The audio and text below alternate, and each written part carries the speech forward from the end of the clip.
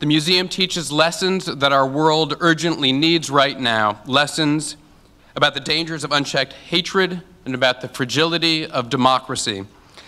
One of the museum's ambitious goals is to reach leaders and young people all over by harnessing the most cutting-edge technology to inspire them to stand up to hate and to refuse to be bystanders. And you can learn more about these online educational initiatives when you visit the museum's website, ushmm.org. Please check it out. As Sarah points out in the video, there is a lot of hate out on the internet, and this is part of the antidote. And now, if you would, please join me in welcoming a man who has worked tirelessly on behalf of the museum for many years, our dinner co-chair and former vice chair of the Museum Council, Joel Geiderman.